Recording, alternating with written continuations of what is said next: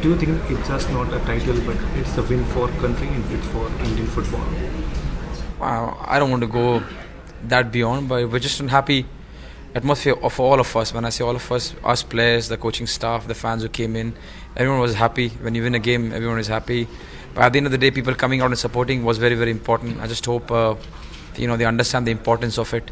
We're going to lose some games in future, but we're definitely going to try our best to win some games. But one thing is for sure, if we get the support like what we got in Mumbai, we're going to give everything on the pitch for India.